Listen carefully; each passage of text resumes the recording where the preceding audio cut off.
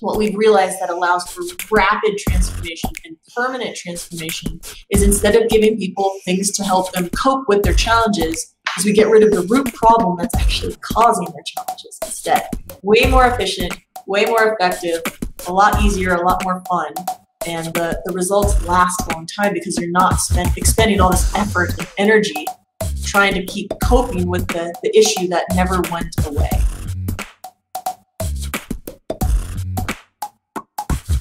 Cool.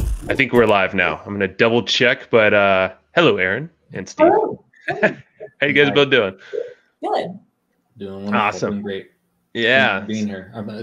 I'm thankful for being here. So thanks for having me. Yeah. I mean, Steve, you've been part of the community Hustle and Flow chart, and you've attended events, when we were allowed to in person in Florida, like earlier this year.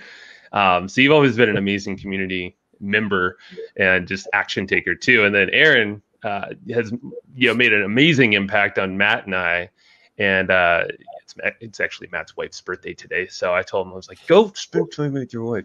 I'm like, I got this. So I'll speak on behalf of him a little bit, but Erin's worked with us after the podcast we had, which was, I don't know, maybe a month and a half, 2 months ago now, we released it. Got a lot of good feedback from the community members. So we figured, okay, why don't we actually show visuals to this thing, this process that Erin has to essentially eliminate these patterns and these beliefs that we all have that kind of stick us into these similar patterns, the ones that specifically we don't want. Erin, maybe remind me from your perspective what you worked on with me, because honestly, I think it just seeps into everything. And there's some procrastination, overcommitting. Those were the two main things. It's so interesting when you do this work. It's all about subtraction. Everything we do is success through subtraction. So instead of adding more things and you're like, yeah, I'm working on this and I've got this practice, I'm doing these habits, that doesn't happen. All we do is we kind of go in, we pull out the problems and the invisible walls that are keeping you stuck. So when those are gone and then you're just in flow, it's hard to remember what your actual problems are. People will show up and go, what was I working on? So it's interesting because people expect everything to be like, I'm doing this new and this is new and this is new, but it's actually when you subtract things, it's this easy, graceful shift. And oftentimes you just forget what your problems were, even if you've been dealing with them for years or decades. Exactly what it felt like. And it's an effortless shift, in the way that you walk people through it, and how I've experienced, Matt has, and Steve on the line here. That's why he's here. He's actually going to walk through this in real time with you, with us, everyone watching. And I think it's going to be cool because it'll kind of make it a lot more practical and probably make more sense than just hearing it. You'll have some cool visuals and stuff like that. So yeah, agreed. I think, Erin, I'll pass it to you for now. And Steve, I don't know if I'll probably take you off screen for a little bit here, but hang out. We'll bring it back and let's get started. Cool. Okay. So what the work that I do with clients is eliminating the biggest mental barriers and roadblocks that are keeping entrepreneurs and high achievers from being able to achieve the success and the happiness that they're looking for. And the way that we do that is we go in and we find out what the root problem is causing people to be stuck. And when people are getting in their own way or they're stuck, they're usually experiencing symptoms like it could be procrastination, perfectionism, difficulty setting boundaries, money blocks, harsh inner critics, self-doubt, anything where you don't need another book or a course to tell you what to do. You know what you need to do, but there's something internal that's holding you back and keeping you stuck. So our work comes in and helps break open that stuckness so that you can be in flow. And what we've discovered, what we've realized that allows for rapid transformation and permanent transformation is instead of giving people things to help them cope with their challenges, is we get rid of the root problem that's actually causing their challenges instead. Way more efficient, way more effective, a lot easier, a lot more fun. And the results last a long time because you're not expending all this effort and energy trying to keep coping with the issue that never went away. So what we do is we take any pattern, any problem, any challenge that someone is going through, and we go, what's causing this? What's the root? And at the end of the day, for most behavior and mental roadblocks where people get stuck, it's a matter of beliefs. Because as humans, we act according to what we believe to be true. If you believe that cats are dangerous, you're going to scream when you see a cat. You're going to run away in the opposite direction. If you don't believe that cats are dangerous and you believe that cats are lovely, you're going to act differently. You're going to think differently. You're going to feel differently around the cat. Nothing's different other than that one belief. So when we can go in and actually work at things at the root level, at the belief level, we can create instant change, radical, huge changes in people, even when they've been stuck for long periods of time. So what I was going to do, since we don't have I can't really draw on the screen, we're going to do this super old school today. I'm going to draw out a very simple diagram that shows the interrelation between actions and thoughts, behaviors, and beliefs, so that people can go away really quick. Okay, cool. So at the end of the day, are the results that we get as entrepreneurs and high achievers are based on the actions we take. If we sit around in a chair all day, we're probably not going to get the results that we're hoping to see. So our results are dependent on the actions that we end up taking. We take action, though, not just randomly, but based on the thoughts that we have, the thoughts that are in our head, as well as the emotions that we feel. Those two things together determine our actions. So if I wake up in the morning and my thought is, I'm really excited to build my business, and I have emotions of gratitude and excitement, I'm probably going to take actions that would be in alignment. I'm probably going to get on the phone and do work and move forward. Whereas if I wake up in the morning and I have thoughts of, I'm awful, I'm horrible, I'm a fake, I'm a fraud, I'm a phony, and my emotions are anxiety and fear, my actions are probably going to look different. It would make more sense for me to procrastinate, to stay in bed, to do something else. Now, we can fight against our thoughts and emotions. It's true. Like, we can push against thoughts and emotions. If I have anxiety and fear and I think I'm worthless, I can push against those and still get to work and still take action. But when we have to push against and fight the thoughts and emotions that show up in our mind and our consciousness every day, it's exhausting. It leads to burnout, it leads to stress, it leads to frustration, and it leads to lower quality work, and our actions and our results suffer. So what we want to do is be able to change the quality of the thoughts and the emotions that show up. The thing is, it's really hard to change your thoughts and your emotions manually. So if I have a thought that I'm worthless or I'm stupid, if I manually and try to change that thought, if I try to tell myself, I'm smart, I'm great, I'm smart, I'm great, that doesn't really change anything. Like, it doesn't really affect true, deep, core level change. It's like trying to put some icing over something, and it doesn't work. Likewise, if I have emotions of anxiety and fear, those emotions are there because my thoughts are creating those emotions. I have thoughts that I'm worthless. If I have thoughts that I'm no good, it's going to impact the quality of my emotions. I'm going to have fear. I'm going to have anxiety. So these things are impacting our actions, which impact our results. The thing is, the thoughts and the emotions that we have, they're not random. We have them for a very specific reason. The thoughts and the emotions that we experience throughout our day are there because of what we believe to be true. So it's really our beliefs, the beliefs that we hold to be true, that impact the thoughts and the emotions that we have, right? So again, if I go to, if I have the belief cats are dangerous, that's going to impact the thoughts that I have and the emotions that I feel when I'm around cats. It's going to impact the actions that I take. Our beliefs act as filters. So as we go throughout our day, that's kind of like a lens right there. Everything that we experience during the day gets filtered through our beliefs.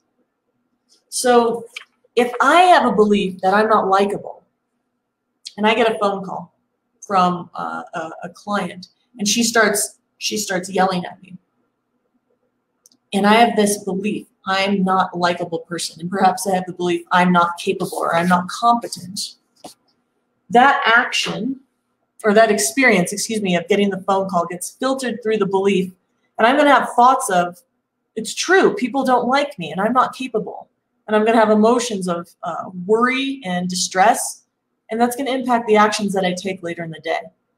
Now, if I can impact things at the belief level, if I can get rid of the belief I'm not capable, if I can get rid of the belief that I'm not likable, and then the phone call gets filtered without those beliefs there, my thoughts are going to be totally different. The quality of my thoughts is going to change.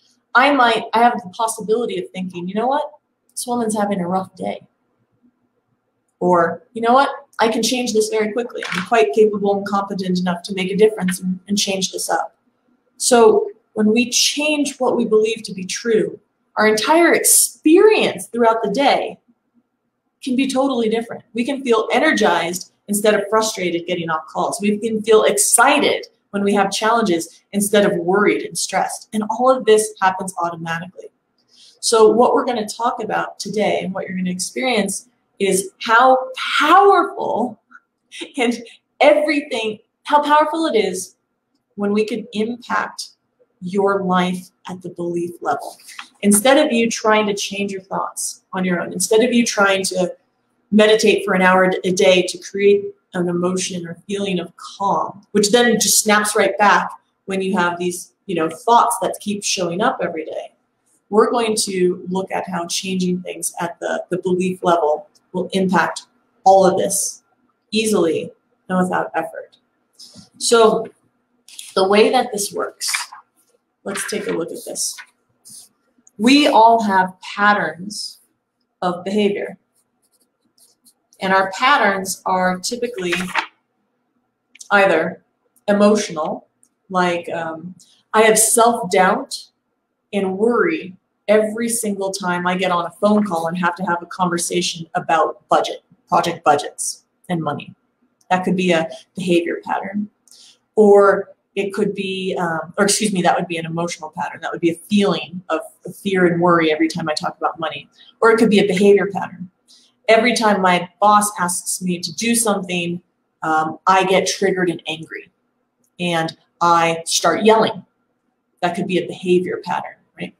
So we get stuck in these similar ways of acting and feeling during our work weeks that don't serve us. They hold us back. They drain our energy. They take up all this time, and we feel stuck, and it feels like we just keep repeating them over and over, and there's nothing we can do.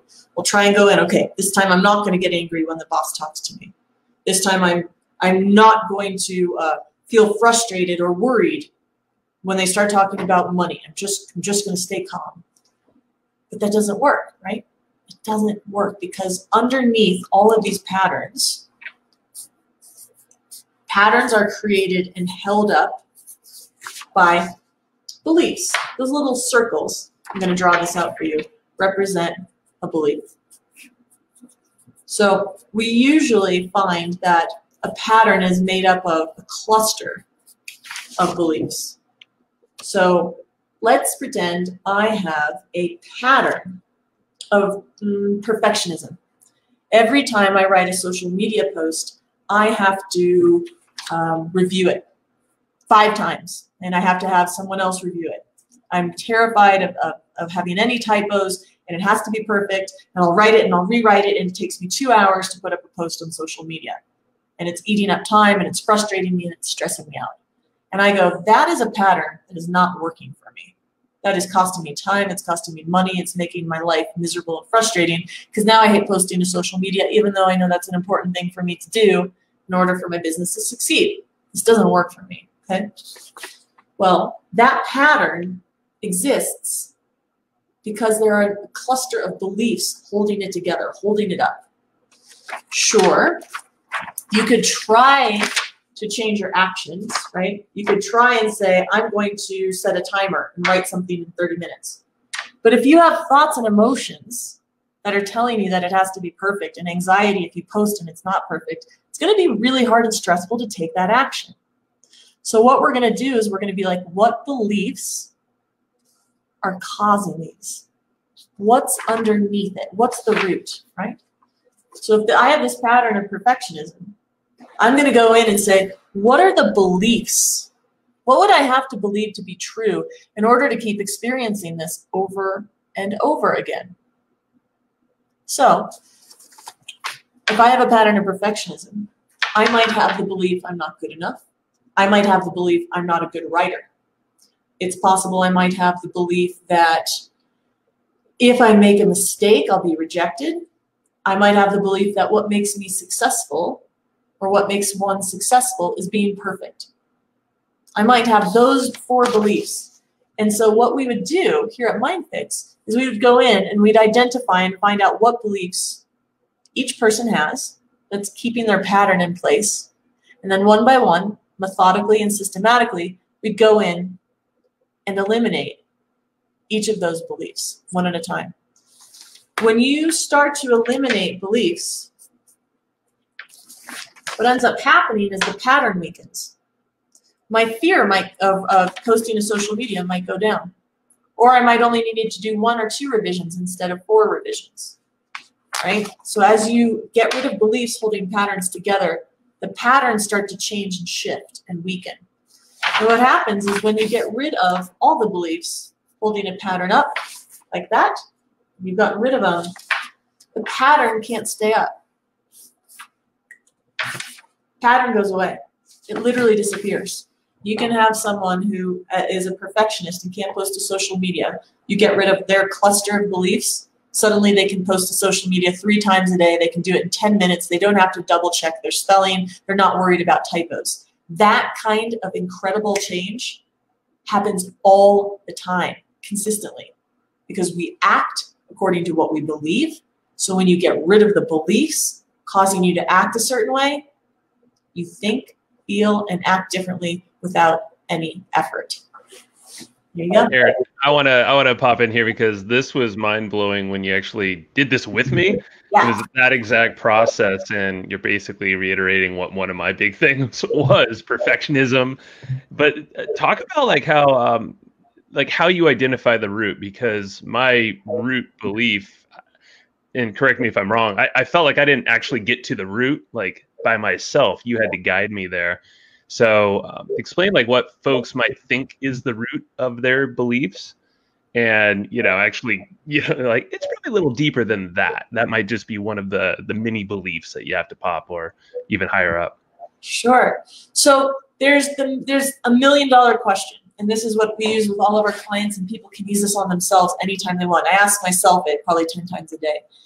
The question is this: once you have a pattern that you know you want to shift, or a pattern that you know you want to change, something in your life that you want to be different, the question that you can ask yourself and mull over is, what would I have to believe to be true in order to keep experiencing this? That is the question that allows you to take a step backwards and go, what belief would keep me locked into this pattern? So asking yourself that question kind of takes you out of this is who I am, this is my personality, this is what I'm stuck with, I'm going to have to read books, I'm going to have to learn how to deal with it. It takes you out of all of that, and it puts you into a space of, wait, I'm doing this for a reason. What would I have to believe in order to keep experiencing this, feeling this, or doing this, or taking this action over and over and over? That's the magic step. That's the magic question. When you can make a list of these are the different things that I would have to believe to be true in order to keep acting this way, that sets you on the path to breaking free, because that allows you to understand why you're stuck. And one of the ways, sometimes people go, I don't know. I don't even know where to start. I don't even know how to answer that question. Right. One of the things that you can do is right before you experience your pattern or your behavior. Like let's say, or right after, actually, especially when it's a behavior or pattern. Let's say your boss yells at you and you get super angry and frustrated. What you can do to get some clues about the thoughts and the beliefs that are going on beneath the surface is to rewind, go back to that moment in time, slow time down, and notice what the thoughts were that showed up right as the event was happening. So if you're getting yelled at and then you start yelling back, you slow time down. You might realize that you had the thought, nobody believes in me. Nobody respects me. I work hard and it doesn't matter.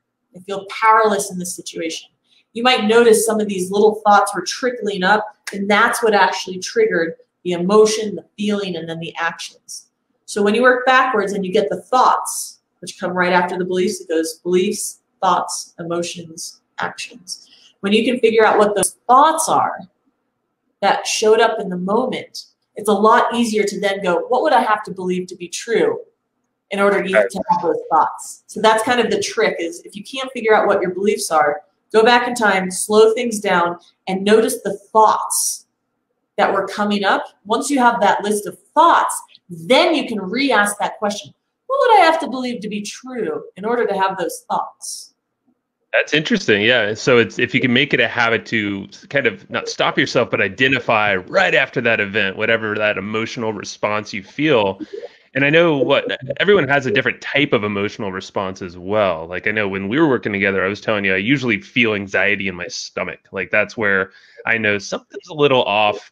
And I mean, it could be triggered by so many different things. But what are some other ways that people feel the emotional, I guess, imbalance when something's a little off? I have seen it everywhere. There are people who feel uneasy in their stomach. There are people who have tightness in their chest.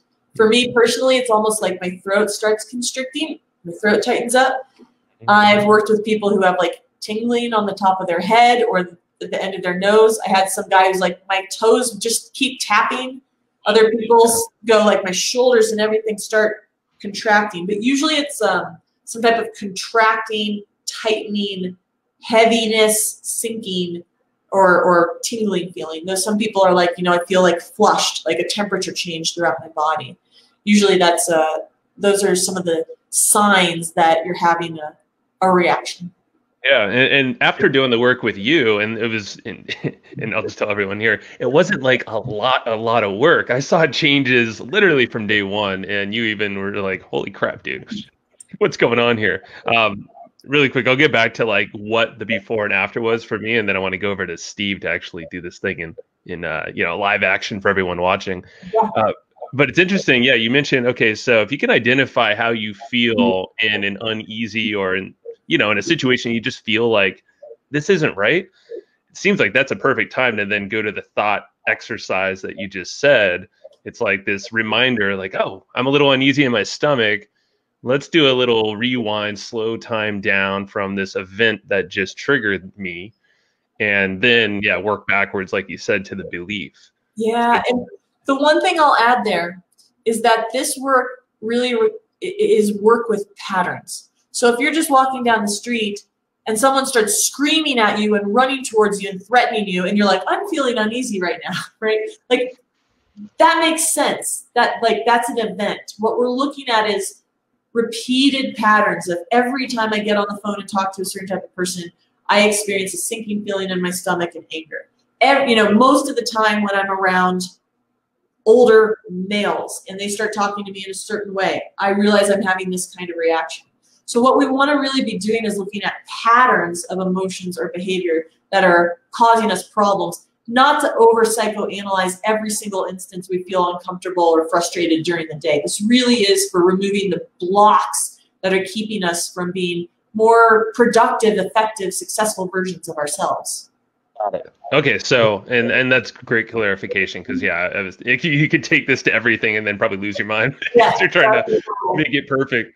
So what are some common patterns that you just have found through your practice, through guiding folks? Because there's got to be just some very similar ones that come to mind that most people experience. I mean, procrastination is absolutely hands down one of the big ones. Like avoidance of doing what we know we need to do. That can be a serious problem. Self-doubt, perfectionism is a big one. Fear and anxiety reactions that are triggered by different stimuli during the day. It can be a conversation, it could be a topic, it could be a type of work. Money blocks, like issues around money, when people are just feel like they've hit limits and they can't go past them, or they have a lot of fear or kind of stories around their money and how they interact with money in their lives. Difficulty setting boundaries and saying no is a big one.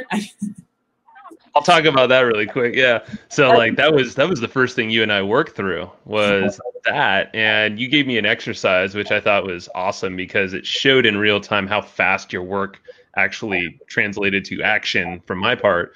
And you had me create this Google Doc and kind of track every single thing I said no to. And because my whole thing was like, oh, I got all these emails. Cool. I'm going to schedule a call. I'm going to do this thing on, and it's not something I really wanted or it doesn't align with what's the vision. And this is showing up outside of business as well, of course. Yeah. So overcommitting, like, hey, let's go hang out with friends. Let's do this. Let's pack our schedule. Let's try to do everything under the sun. And then I started listing these things, and for a week, I think it was. And you were watching my progress, and it just felt effortless. It actually became a game for me to say no. It was fun. It wasn't this scared thing. And it was crazy because it was like an hour session with you. It was like, just identified these weird, like not weird things, but these beliefs and these patterns that I kind of knew the patterns, but I didn't know the beliefs that I had to pop to then release that whole thing and flip it. Right? Like what we found out is you had this pattern and you were super clear and you're like, it's hard for me to say no. Cool. So what we did is we figured out it's like 3, you had maybe 3. Mm-hmm. Sometimes it can be 2, sometimes it can be 15. Like different patterns are different sizes for different people. Okay. But we figured out what the beliefs were that were holding your pattern up. We went, popped them, and suddenly, instead of you having to practice anything or do anything or spend any more time on it, when those beliefs were gone, there's nothing that was creating any resistance or stress anymore for you to say no. It was just like, I just say no. That's it. Well, yeah. It literally felt effortless, and it was like, this seems like voodoo magic. This should not be possible, but it's like you're bringing logic and a sequential pattern to, I guess patterns, a sequential process to the pattern, flipping just anything you feel like is out of whack like that. I knew I needed to fix that. I wanted to fix it bad, but yeah, reading the books or meditating or just telling myself I'll do it today. You can't really brute force this thing and make it last. That's what I've found. Absolutely. So anything else before we bring Steve on? And Steve, no, I think you ready? Buckle up. All right, cool. There he is. So, ready. Yeah, let's do it in that mode so you can see everything. So I just want to extend this to the group. I know there's folks watching and people after the fact, but if you have any questions at all, throw them in the comments. And after this, we can get into that because I think this will be pretty fun. So I'll let you guys do this. Maybe I'll remove myself so you guys can chat it up. Cool. Sounds good. Hi, Steve. Hi, Erin. Hi. So we talked just briefly a little while back about, in preparation for this show, and we talked about what it was that was your pattern, right? Like what was the pattern that you'd like to focus on and work on? And if I remember correctly from what you shared with me, you were experiencing kind of anger and frustration when people were challenging you and challenging what you do with work. Is that still true? Is that still the case? Is that still kind of what you'd like to look at today? I think so, yes. Yeah. So does that pattern negatively impact you in your life? Like that's holding you back and kind of feeling like a roadblock for you? It used to a lot. I've been kind of slowly progressing. It still is a challenge, but I've been trying to just kind of like put it in the back of my mind and not deal with it when it comes up. So I would say, yeah, it's probably still something that is just challenging. Okay. So the pattern then that we're going to look at is when people question, is it my decisions or my actions or my choices? Like how would you describe when you get triggered and angry? When somebody is not happy with the response you give them and they keep trying to ask more, they think they're asking more clarifying questions, but they're just trying to I feel like they're digging at something that they're not happy with the response I gave them, and they want me to tell them something different. Okay. So it sounds like when people start asking you clarifying questions, that actually makes you feel angry? In the sense that I know what the reaction is going to be, so I'm trying to protect myself, my family, by not maybe telling them what I'm doing. The real, I know what I would tell them. If I told them a response, they would say, "Well, that's stupid. So why am I going to put myself in that position to tell them what I'm actually doing when I'm going to get a negative response from them?" So I'm going to pause you. So it sounds like you're saying you know how people are going to respond to you. You know what they're going to say. You know they're going to tell you that's stupid. So this sounds like a pattern that this is not with anybody. This is with just a few people who you know what their reactions are going to be. Yeah, closer, family, closer friend, closer relationships. And you already know that they're going to tell you that it's stupid, like what you're saying is stupid? I think so. I mean, I do know certain people that are going to say, well, that's, that is not I just know that's what they're going to think, or I think so. Okay. So I guess it sounds like there's a pattern of assuming that people are going to think what I'm doing is stupid. And then there's a pattern of feeling angry when people question you about what you're doing. Yeah. Correct? Kind of like yeah. We've got two different patterns here. Is there's this assumption people are going to think what I'm doing is I'm stupid. Yeah. And then we also have, so it's I'm going to just write this down. Assumption, people will think I or my actions are stupid, right? Actions are stupid. That's one pattern that it sounds like you're going into conversations with this assumption and you're expecting it. And you would like to not have that expectation and be guarded going into conversations. Is that correct? Yeah, because I won't bring something up because I know how the conversation is probably going to progress. And like say, this is not with everybody, but there's certain individuals. So. Okay. And then the second pattern is that when people do question you, yeah, you get really, really angry. And in the past I've gotten very angry in the past. So that'd be something that'd be nice to change. Would you like to have it so that if somebody questioned you or questions what you're doing, you just have no reaction? It's just kind of a flat, cool, thank you. And then you go on with your day? Now, wouldn't that be nice? Got it. Very angry at reaction. So what we're going to do today is we're going to take a belief or two, just depending on how quickly you clear beliefs. Okay. And we're going to find a belief that feels true to you. That's part of this kind of holding up your pattern. Yeah. And we're going to clear it. Now, since this is just a demo, we're not going to be finding all of the beliefs that are holding that pattern that's locked into place. We're just going to find one of them. So what you may experience a rapid, huge transformation or change, or you may experience nothing at all because you may have 10 different beliefs kind of holding it propped into place, or you just may have a couple. It's very different for every pattern and very different for each person. Sometimes people take a long time to clear a belief, and sometimes people take just a few minutes. It really is a unique individual experience. But when you spread it out over the course of a few hours, you're usually able to get rid of all of the beliefs holding a pattern up. But again, for the sake of the demo, we're just going to go through one to show people how it's possible. Okay. So what I'm curious about is when someone starts to question you, you share your truth with someone, you share what you're doing in work, you tell them this is what's going on. This is what I have going on. Yeah. They start going, why are you doing that? Yeah. Why are you doing it that way? That makes no sense. And they start questioning you, and then they start digging. Okay. and you start to notice like kind of that emotion and the feeling starts showing up. Just like what I talked about with Joe a few minutes ago. Let's take you back to a recent experience where that happened.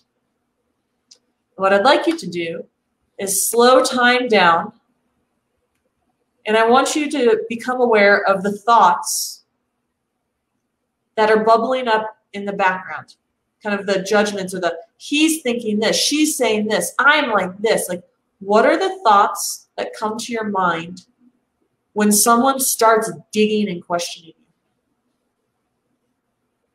I would say probably, fear, self-doubt.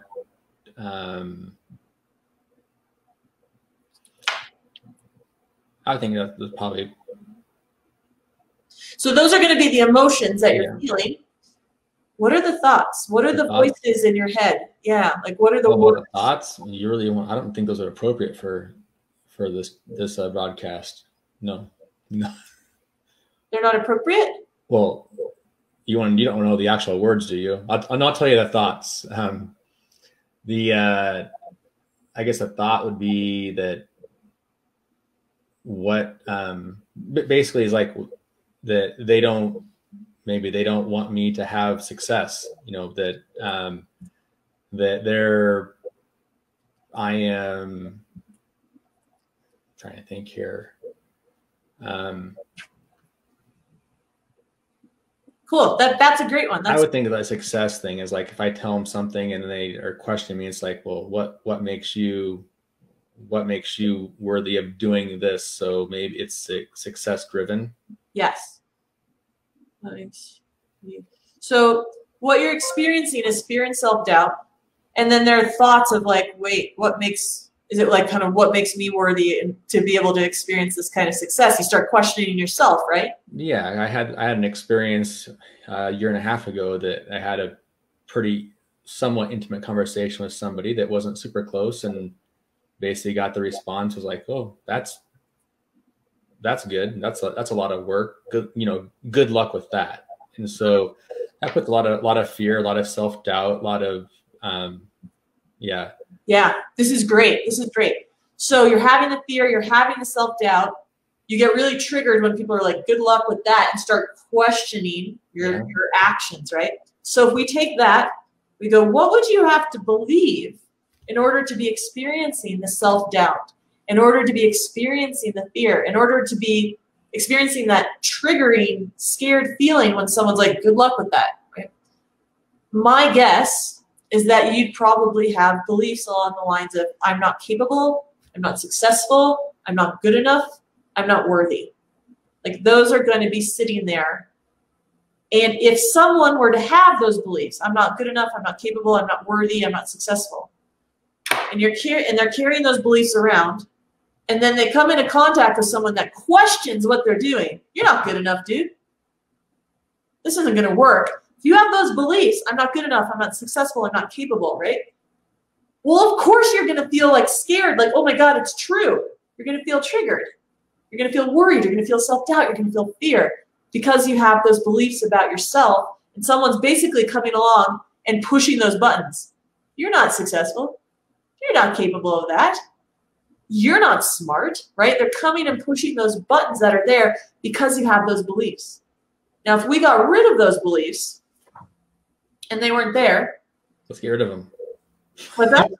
Let's get rid of them. Yeah. Right? And well, if they're gone and then someone comes up and is like, you're not capable.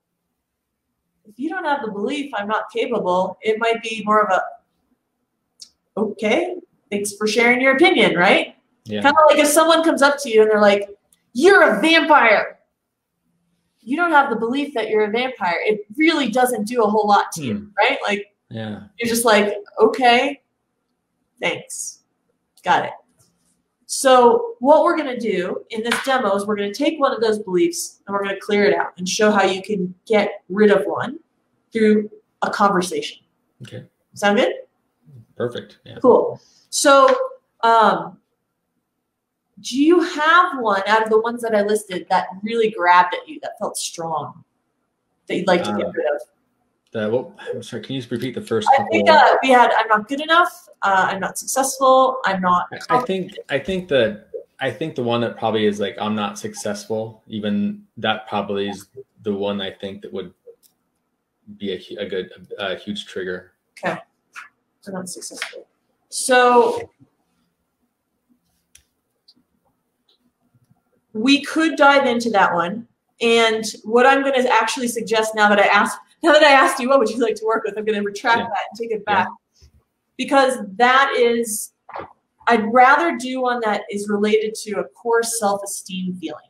Like I'm not important, I'm not good enough, I'm not competent, I'm stupid. Something that just is like a deep core belief, because I think that'll have a bigger impact on you, and you'll notice that in different areas of your life versus something that is related to success. Okay.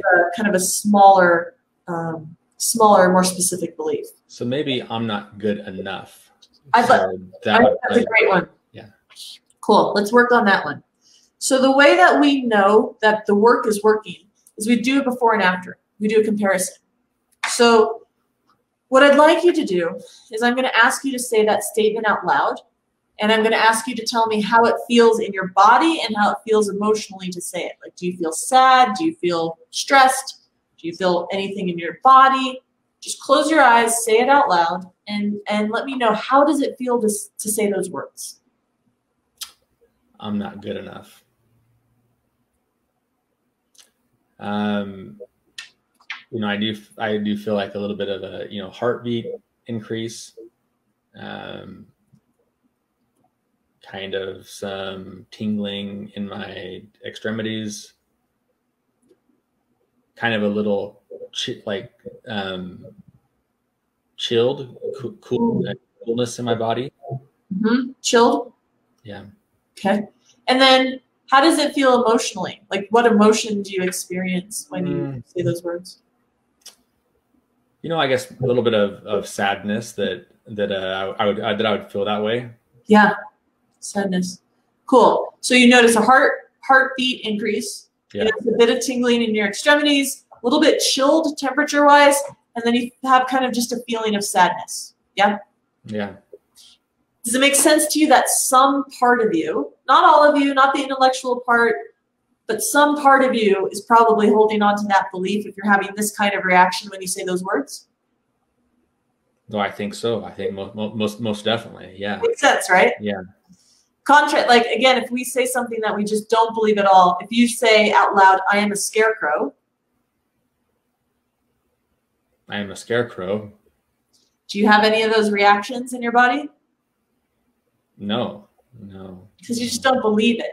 So these reactions that you're experiencing are clues that tell us that some part of you really is holding on to this belief that you're not good enough. And as you go through the world with this belief, I'm not good enough, remember, like we talked about, that's filtering everything you experience. When someone says something, it's filtered through I'm not good enough, and it triggers you, and you have all these emotions. So we're going to clear this out now, because we just confirmed part of you believes it.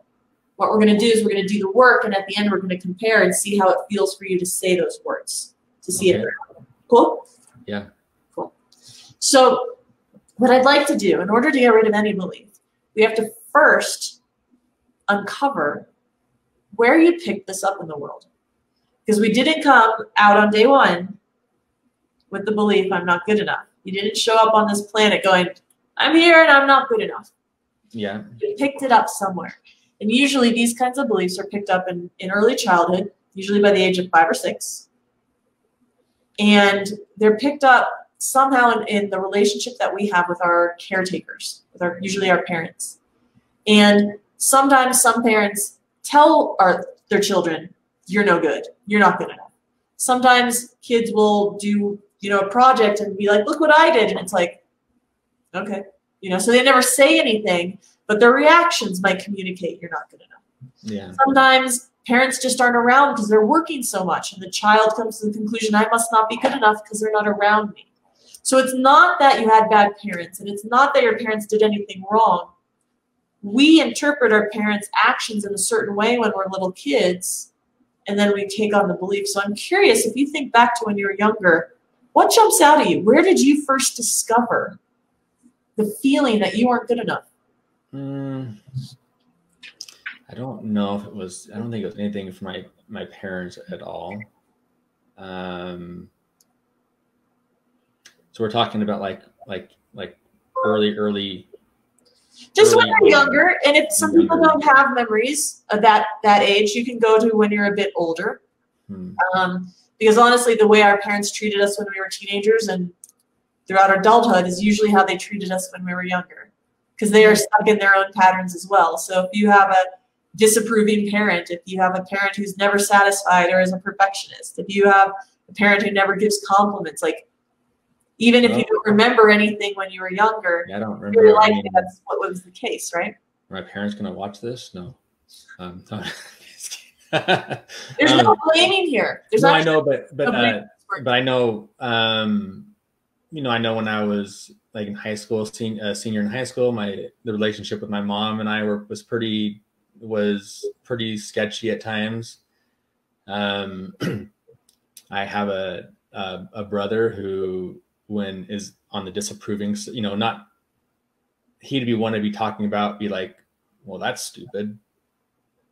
Did you look up to your brother a lot? Well, who doesn't want to have a relationship with their brother? You know, I mean, not like I necessarily look up to, he's a younger brother. I don't know. I'd still look up to him, his family. It's, you know, loved ones. But so once, you know, I have grandparents who question things quite a bit. So I guess a lot of family stuff that is, you know, when you hear the phrase, "Oh, I guess he knows what he's doing," through a series of conversation, you know, from somebody else. So they don't want to come up and they don't want to be forefront and say, "Oh, good job." When you hear it from somebody else, that's kind of disruptive. I'm sorry, I'm not following. When you hear what from somebody else? I was going to say somebody who's disapproving. So you're saying childhood stuff, that if somebody is not approving of what you're doing and you find out later on in life that maybe they were. We're going to pause. We're not going to go to later. Okay, no. Okay, so we're trying to go back to when you were young. Yeah. Where did you pick up that you weren't good enough? And it sounds like you had a brother who called you stupid a lot, and you had grandparents who questioned what you did a lot, right? Yeah. Great. Does that feel like where a lot of this came from? Was your brother and your grandparents? That's probably not everything. No. And there's never going to be anything. Yeah. It's never going to be comprehensive. This is not a chemistry experiment where everything is going to be perfect. It's more of a general, where did you pick it up? Like, where did you get this message? And it's interesting too, because a lot of the words that you use, you definitely, I would suggest, have the belief, I'm stupid. Because that's one of the words, and when you're talking about your patterns, is they're going to think I'm stupid. They're going to think I'm stupid. And then here you're like, I had a brother who told me I was stupid all the time, right? Like that's where these things come from and get locked in with us. So you have this, I would suggest you also have a belief of kind of like, I'm stupid. And if you want, since we have a clear source of where that comes from, your brother literally told that to you all the time, we could actually go back and just clear out I'm stupid if you'd like to do that very quickly. That's good. And actually, that must be a subconscious thought. Yeah. That I'm having. Even though I know I'm not stupid, I think, you know, subconsciously that is a thought that's stuck in the back, filed away. And yes. So to be very clear for everybody listening, most of the beliefs that we have, we don't consciously believe. I'm stupid. I was a straight A student. I got a scholarship to college. I went to graduate school. I still had the belief I'm stupid. I wouldn't admit it. But when I talked and in my journal, you would see statements of I'm such an idiot. I'm so stupid. And just like when you're talking to me early in this conversation, like people are going to think I'm stupid and I don't want to be stupid. But then if I ask you, do you believe you're stupid? You're going to go, no. So if we go back and test and see if some part of you believes I'm stupid, we're going to do this super quickly. Say the words I'm stupid and tell me how it feels to say. I'm stupid. It sounds ridiculous. How does it feel? How Like, I feel? don't protect yourself from it. Just say the words I'm and stupid. see how it feels to say. I guess it kind of feels draining. Feels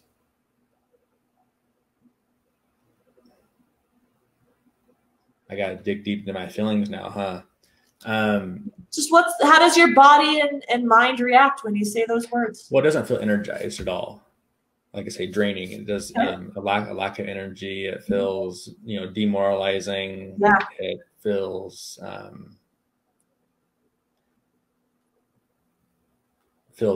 empty. Yeah, perfect. We're going to keep with that. Draining, demoralizing, and empty. That's how it feels. So we know, again, it's not like when you said I'm a scarecrow and there's no feeling. There's all this stuff that shows up when you say it. So some part of you, your subconscious, believes this to be true. We already know where this comes from. We figured out that when you were young, you had an older brother who would tell you, you're stupid. What you're doing is stupid. A lot of the time, right? Does it make sense to you that if we put 100 kids in a situation where they had an older sibling who called them stupid and dumb a lot of the time, that they'd come to the conclusion about themselves, I'm stupid? Probably, yeah. Makes sense, right? Yeah. Wouldn't it be shocking that if we saw that happen, right? We'd go, well, that makes sense. If they were being told they were stupid by someone they looked up to in their family, makes sense they'd come to the conclusion about themselves, I'm stupid, right? Yeah. Cool. So your brother called you stupid a lot. You came to the conclusion, you interpreted that to mean, oh, he's telling me I'm stupid because I'm stupid. That's one possible interpretation of your brother's actions. Another possible interpretation of your brother's actions is you weren't stupid, but he was just a bit of a mean older brother and said mean things. But not because you were stupid, just because he was kind of mean. I did the same thing to my brother. I had a younger brother, and I was kind of a bully. So I said all sorts of mean things about him that had nothing to do with the truth. I was just being mean. So one possible interpretation is he said those things because you're stupid. Another possible interpretation is your brother was a bit mean and a bit of a bully, and he just said mean things that weren't true. Is that possible? Yeah, it's possible. Very possible. Cool. Give me another possible explanation for why an older brother might say, you're stupid, to a younger brother. Imagine watching two kids in the park. Yeah. You're watching an older brother say that. What's and another? And he was a younger brother, but no, say that. Can you repeat that question again? Imagine watching two brothers in a park. Yeah. One of them's calling the other one stupid. What's a possible explanation for why a brother might do that to the other brother? Because they don't want to be hanging. They don't want to hang around each other. They don't want them to hang around. So maybe what happened is your brother didn't really want to hang out with you and was trying to push you away, kind of like a sibling rivalry thing. Yeah. So that's why he said you were stupid. Not because you were actually stupid, but because he was irked and wanted to push you away. Is that possible? Yeah, I think it's very, very possible. Love it. Give me one more. What's another possible explanation for why a brother might say to another brother, you're stupid? I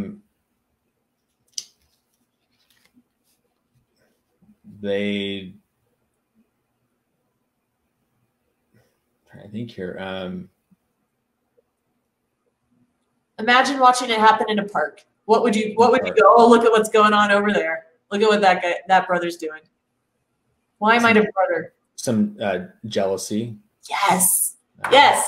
So, is it possible that your brother said things to you like you're stupid because he was a bit insecure or had some jealousy?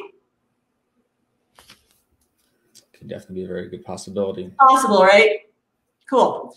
So you can see we could be here all day coming up with possible explanations for why your brother called you stupid. Do you get that the conclusion you reached, oh, he's doing that because I'm stupid, that was a truth, one of many truths, but it wasn't necessarily the truth about you? Yeah, no, I know. Not the truth. Cool. So the next question I have for you is really important. I want you to close your eyes and I want you to go back to a scene where your brother is calling you stupid. My question for you is this. Can you actually see and point to, with a size, a shape, a color, and location, can you actually see, I'm stupid? Is it there to be seen? Like right now? No, in the memory. On the memory, a shape or can you see it? Can you see I'm stupid? Yeah. You can? Yeah. What color is it? Black. What does it look like? Like if I was there and I'm like, point to I'm stupid, what would you be pointing to? A question mark. So if I was there and I was your 5-year-old buddy or 6-year-old buddy, and I'm like, point to I'm stupid, and you would point to a question mark. I could see a question mark there? Well, you're asking me what I would see, right? Right, what you actually saw with your eyes. Well, if I'm looking back right now, I'm saying like, a question mark. So But pause. Yeah.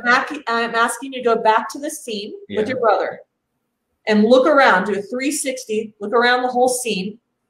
Look at your brother, look at you, look at your surroundings.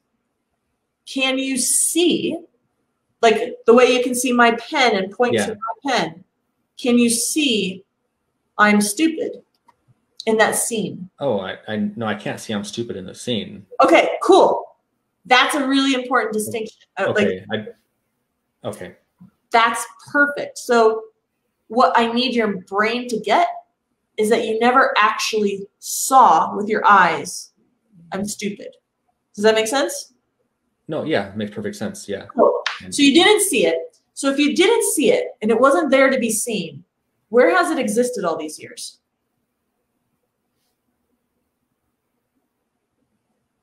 I don't know. I mean, where has it existed?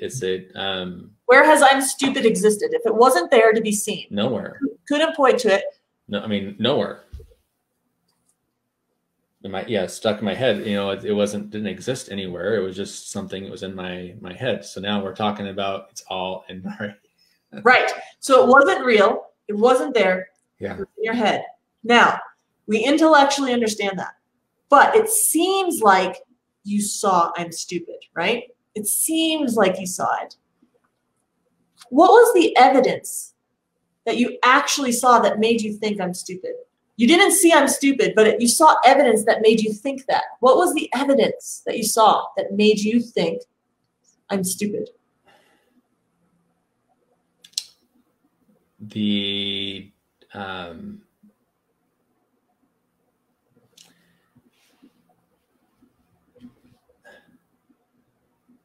It was the change of doing something new and not.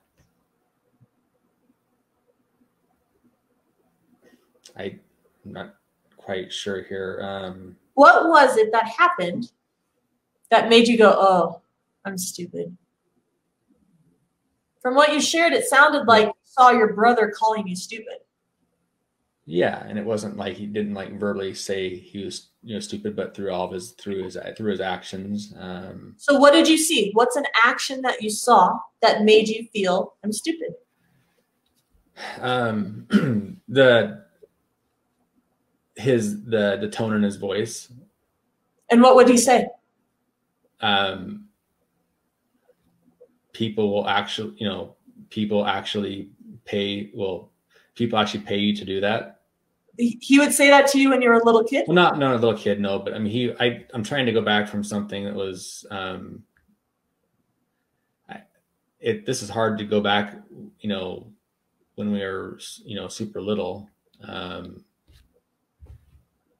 Well, earlier on in our conversation, you told me that he would say to you, well that's stupid, right? Yeah. And it's hard to pinpoint exactly what exactly that was, just because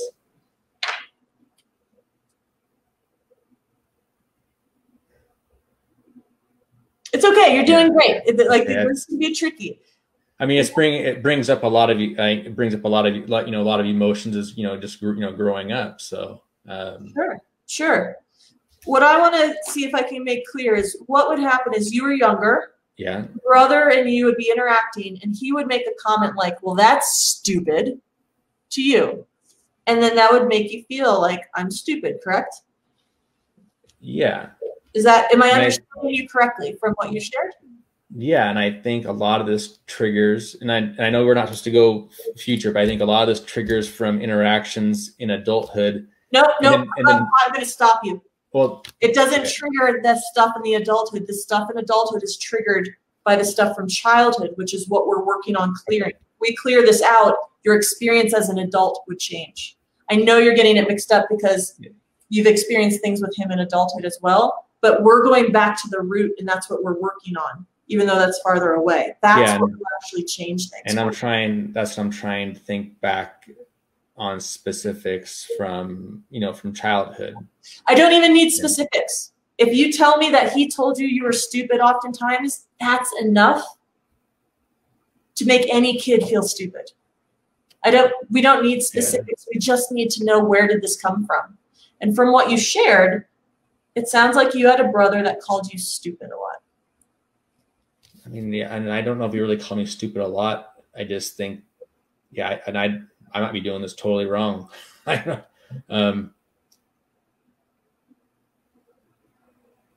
I think actually what we're experiencing here is part of your pattern. I'm starting to question you. I'm starting to dig, and you're starting to feel fearful and nervous, which is literally one of the patterns that you talked about. When people start questioning me, I start to feel stupid. So I'm guessing this is literally your pattern right now, is you're starting to feel nervous, you're starting to feel stupid. Like we're actually triggering your pattern because I'm sitting here digging and questioning. And literally in my notes, it's like, when I get questioned, when someone starts digging, I start to feel angry, powerless, and nervous. So here I am literally poking your button, putting you into your pattern of feeling stupid and powerless and angry, right? Like through this process literally is what triggers you. Yeah. Right? I guess a little bit. So yeah. Is that fair? Pretty good.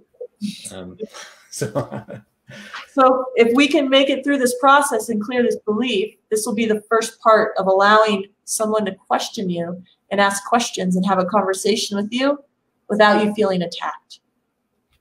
So if you can bear with me, we'll stay calm through this process. This is going to be way more threatening for you than where someone else who doesn't have your patterns just like, oh, answer, done. For you, though, this is actually the thing that makes you scared and the reason why we're talking today, right? Yeah. Okay. Cool. So I'm going to stick with you on this. Okay. And we're going to get through this together. Sound good? All right. Sounds good. Yeah. Cool. Let's do it. So we're going to just kind of do a recap. What I understand is that when you're younger, you had a brother.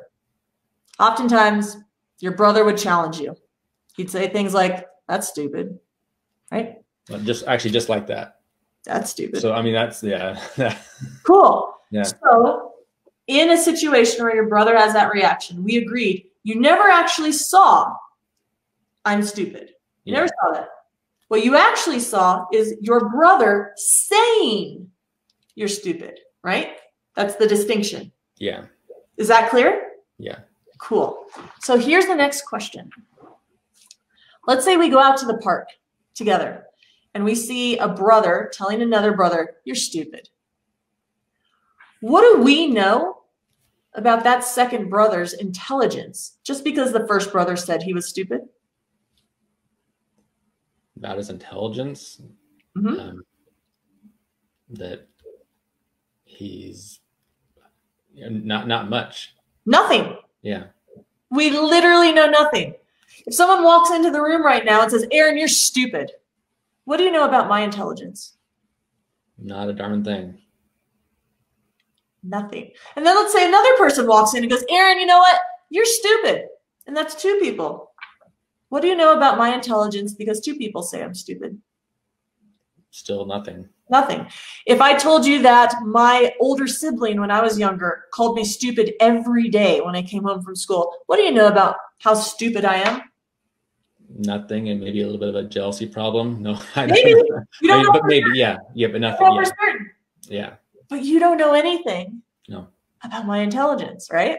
no. You get that? And if we're Yeah. at the park and we see two brothers and one brother's calling the other brother stupid, we don't know anything about the other brother's intelligence. So here's the $1 million question for you. What do I know about your intelligence and how stupid or not you are just because when you were younger, your brother called you stupid all the time? Nothing. Absolutely nothing.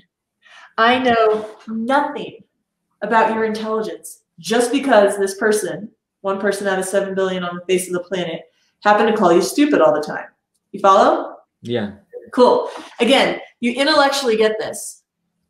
But when you're a kid and it's your brother and it's happening to you, it feels inside like, oh my God, I'm stupid. I know you intellectually get right now that you're not. But Yeah. man, when you're young and that happens, it makes you feel that way, right? Yeah.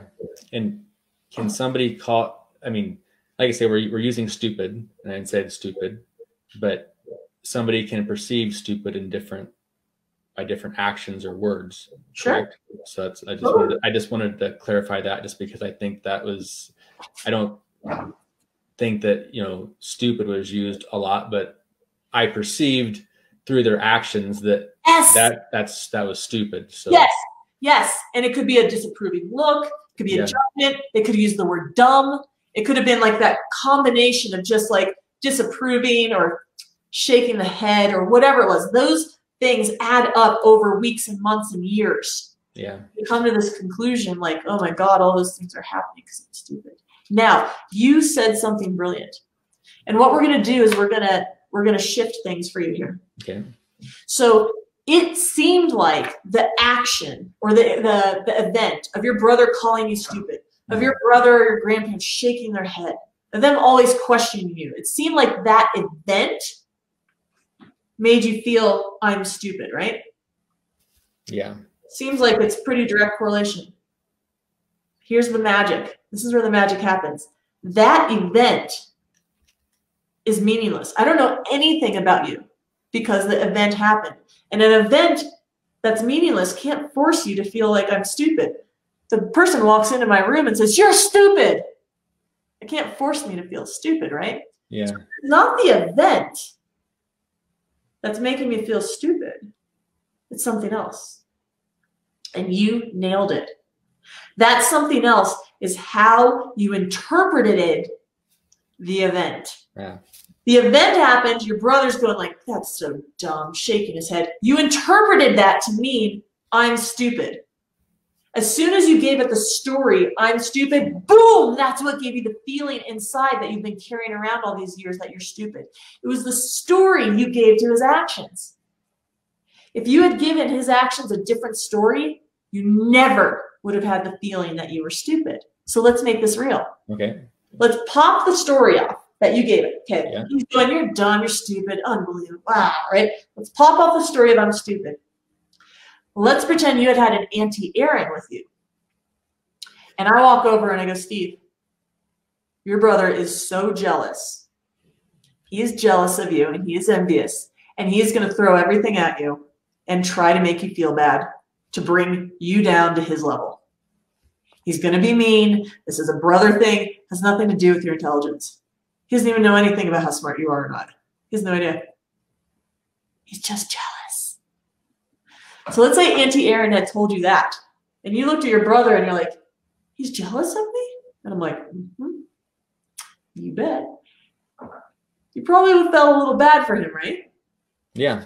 Right? So then the story, your brother's going, you're stupid, you're dumb, and you're going to give it a different story. You might give it the interpretation of, my brother is saying that because he's hurt and he's jealous. If you had given that same exact event, that story, he's hurt and he's jealous, what would you have felt? Would you have felt I'm stupid? No, not at all. That would never have even showed up, would it? I see where it's, yeah. What would you have felt instead? Probably a little bit of maybe a little more empathy towards him. A little more supportive. Yes, I'm getting like chills. Like you get it. The feeling I'm stupid never would have been there. It never would have even crossed your mind, because you would have been looking at your brother going like, oh, he's jealous. If it had never crossed your mind when you were younger that you're stupid, and you hadn't brought that with you through adolescence and into adulthood, would it cross your mind today as an adult? Nope. No. And that's because it was never the truth about you. If it was the truth about you, like, Steve, my name is Steve, there's nothing we can do to change that. There's nothing. Yeah. But I'm stupid was never actually the truth about you. All it was a byproduct of an improper story you gave to your brother's actions. You gave your brother's actions the wrong story, and as soon as you did, boom, you had the feeling. And then you walked around with this feeling thinking it was the truth about you. It was never the truth. It was a byproduct of a bad story. And what we did to prove that is we popped it off, gave you a different story, and you would have felt totally different about yourself. Even with your brother saying the same thing about you. Totally different feeling. Does that make sense? Yeah, and I see how it's really easy to cling on to those same emotions and actions with other people as well. Exactly. Once you have the belief, once you have that and you're like, I'm stupid, then whenever somebody says something, you're like, oh, they're right. Oh, they're right. You're going to see it everywhere. But if I don't believe I'm stupid and somebody walks into my room and they're like, you're stupid, I'm like, get out of my room. You're bothering me. Like, go away. Don't be ridiculous. Right? Yeah. So take a breath in and out. Great. Good job. And I want you to just say out loud, I'm stupid. I'm stupid. How does it feel to say that? Senseless. I mean, senseless. Kind of almost silly, like saying I'm a scarecrow. Yeah. Do you see like the complete shift? Those words feel completely empty now. Once you delete or eliminate a belief and your brain realizes you never saw it, it's gone. It's like the belief in Santa Claus. That will not come back and bother you. And next time somebody challenges your intelligence, you're probably going to chuckle or be like, okay, go on with your day. It won't trigger you. We popped that button off that allows you to be triggered, and it's gone. That's going to reduce your sensitivity. That's going to enable you to not be triggered and angry so much. Again, you may have other beliefs related to your pattern of feeling frustrated, but I really do think from listening to all the words that you used, I'm stupid is one of your bigger ones, because you like in your emails you've sent me and in the conversations we've had, you use that word over and over and over again. I think that was a big one. So clearing that out, now that you don't believe it, that opens up all sorts of other possibilities for you to have different reactions, different emotions when people challenge you or even question you.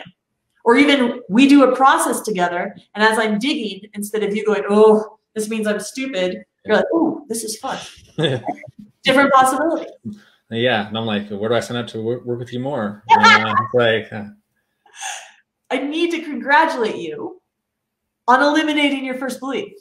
Like you did it, and it's successful. This will make a big impact in your life. This will change things. This like takes a big filter off of your eyes and is going to allow you to see and experience things in different ways. And that's just one belief. Imagine clearing out 10 or 20. Yeah. How do you feel? Yeah. I feel a lot more clear, just a lot more, a lot more warmth now, not so cold and chilled talking about it, just because I knew it wasn't true. Up here, you knew it wasn't true. Yeah, but some part of you is still holding on to it, and that's the part that causes us all the problems. Intellectually, we know we're not stupid. We know it's not that we're not good enough. We know we're not important. But like some old part in our subconscious is holding on to it, and that's what causes us all the problems. Yeah. Cool. Good work. Thank you. Congratulations. Hi, Joe. That was freaking amazing. Steve, I know I want to give you big thanks, Steve, because that takes some cojones to do this in front of folks, but really just for yourself. I think that's the biggest work who cares about the others? Obviously, exactly. That's stupid. You know, that's no. Nailed it. And it's so cool because like you took the words out of my brain as well. Because when she asked you, it's like empathy. You know, empathy was the word for others. I wrote it down, and then you said it. I was like, ha! I'm like, nailed it. Because it's so hard to be in the driver's seat like you are there and think of that. And now people are saying this is awesome and all that. Yeah, this is super cool. So you get people rooting along with you the whole time. But how do you feel now? I mean, like, yeah, I think what Erin said or asked me, I feel like just kind of more re-energized. I feel just a lot more, less, I guess, less anxious. I mean, I think going into this, I was probably had a little anxiety at going, oh crap, what's going to be uncovered, and not even knowing exactly how it's going to pan out. And it's nice to kind of get those things out in the open, and not just for myself, so I can get some clarity on maybe what I was holding on to in the past. And I tried to have actions to clear things up, but I wasn't getting to the root problem of it.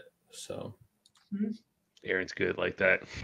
It's true, man. It's and as you were going through yours, I was like, yeah, I could that's probably a pattern of mine. It feels like a pattern or something similar to it that can trigger. And I mean, I'm just imagining everyone else listening. This is a good way to see how you can apply it to yourself as well. So yeah, props to you, Steve. Thank you, man.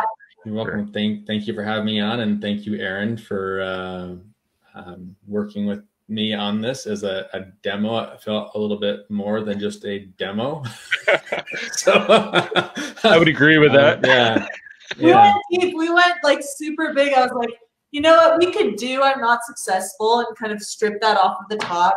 But I was like, no, let's go for like the big one. Let's go for the one that's at the bottom, that's guaranteed to be impacting you in different areas of your life, impacting the conversations you're having, impacting the work that you do. Imagine trying to run your business and show up and follow instructions from mentors and courses if in the back of your mind there's a little part of you that's like, you're stupid. You're just stupid. You're not going to get this. You're stupid. Like, this impacts so many different areas of life. So we went for something big, and you are such a sport for playing along and going all in. And I'm just really tickled pink and proud of you. Oh, thank you. We stripped the stupid. Stripped it. Hey, Erin, is there anything kind of like how you had me list out the no's and the stuff I wasn't committing to anymore? Is there anything like homework wise that Steve should do and you would recommend others to kind of keep this in motion? Yeah. So honestly, the homework that I like to assign is super simple. It's basically grab a blank document, and at the end of every day or twice a day or whatever cadence feels right to you, just don't go like 2 or 3 days without doing it. Reflect back on your day or your morning or the evening, and see if you notice what's shifted. Because this work is subtle. It's the subtraction, it's the removal of things. So you might get on phone calls and realize, I was like 40% less anxious going into this conversation than I normally would. And for one belief, to have a reduction in anxiousness or anxiety. Or you might go, the lady at the counter called me stupid under her breath, and I just walked out the door, and it didn't even bother me. I didn't notice. Those are the pieces of gold. You want to notice where those shifts are, because you'll go through your day and you won't be triggered, or you'll have less anxiety and things won't feel like a big deal. So you'll get to the end of your day and you'll be like, yeah, nothing's different. It was an easy day. But if you reflect back, you'll notice tons of little instances that would have been totally different had we not gotten rid of the belief. So it's a matter of bringing awareness to what you're experiencing in your day. And then that gets you to realize, whoa, this is actually a really big difference. But again, because it's so subtle and effortless, and it's the removal of issues, we don't notice oftentimes unless we bring awareness to it. So grab a blank sheet of paper or a Google Doc or something, and just reflect every few hours at the end of the day, like, what did I go through today and what was different? Notice the shifts that are happening. And that can be really exciting.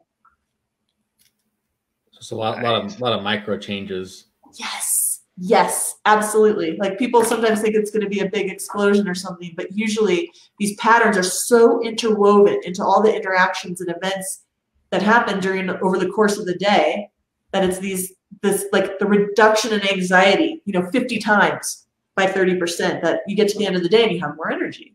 Or it's not getting triggered by your father and being able to make it through a conversation and go back to work instead of going like, I need to go for a run right now because I'm so triggered. It's being able to reclaim energy and calm and peace in your day because things aren't triggering you and aren't pushing your buttons so much.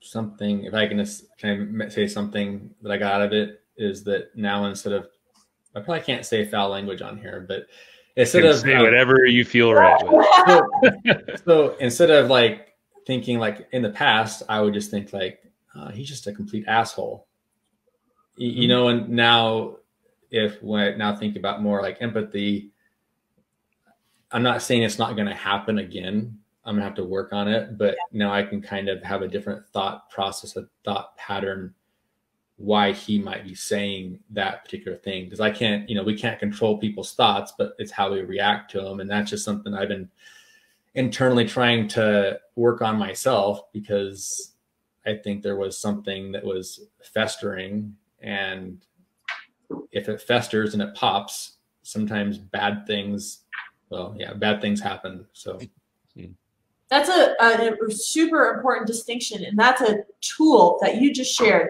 that anybody can use instantly to radically improve the quality of their life as they go throughout their day. When something happens or someone does something to you, you can instantly play the alternative interpretations game. So someone cuts me off on the highway. Like it's hard for me to believe, but I used to be someone who would be like, what an asshole, I haven't gotten angry or had any road ragey or anything in years. And it's just, I look at other people who are like, why are you getting upset? And a lot of it is because I played this game so much. I'd come in to the post office and someone would be double parked. And I used to be like, what an asshole. And then I might be like, what's another possibility? They were in such a rush and, their kid is really sick. And if they don't get home on time, the babysitter's leaving. Or maybe they're having eyesight problems. They literally didn't see that they double parked, and they'd be humiliated and embarrassed to be called out about it. Like someone might come out and go, oh, I'm so sorry. I come up with all sorts of other possibilities. If someone cuts me off, it's like, maybe they're late for work. And if they get late, if they're late one more time, they'll be fired and they won't be able to take care of their family. Maybe there's a pregnant woman in the car. Someone's in a lot of pain.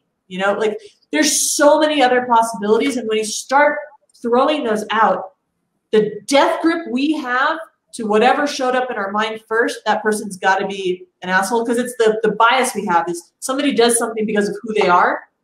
But we do things because of the circumstances, because we were stressed, because we were late, because someone did something to us. It's not because of who we are. But whenever somebody else does it, it's like, that's who they are. But when you break that apart and go, what are some of the things that could be going on in their life that would have them act that way? It allows us to empathize. It allows us to release the anger. It allows us to go on with our day. It allows us to give other humans the benefit of the doubt and be more connected instead of disconnected and falling into hatred and frustration. That's great. I am really focused on relationships, and so when something like this, happens, it's kind of painful. So I think getting past this is a huge thing, and I might need to be doing some more work on this. Actually, I know, not might. I do. So it's just a game. It literally is a game. You're like, ooh, I'm angry. Okay, what are 3 other possibilities, right? And you start thinking that way. And it starts to become so automatic you don't need to use it anymore. But until then, it's a little game you can play as you're driving around and going through your day. Awesome. Thank you very much, Erin. You're so welcome. My pleasure. Thank you, Joe. Gosh. Steve, you're amazing, man. You're the one that did the work here. So props to you, brother. No, it feels, and yeah, make it a game, because that's what works. It's a lot of littles that just stack up and compound, and yeah, be cool on yourself with it too. It's not always easy. Give yourself some grace, That's what I'm telling myself often. Yeah. Erin, so I mean, this is cool. I wrap around this for everyone. I know we've been going a while, so I want to make sure that if they want to go reach out to you, contact you, whatever it looks like, give us the scoop here. People can go to mindfixgroup.com. Definitely check out the results page. It's like 3 miles long. There's so much good stuff on there. You can see how quickly people change and get unstuck, how rapidly they get out of all of their problems, and all the different outcomes that people can experience. So you can see people just like you getting exactly what they want. There's a case studies page as well.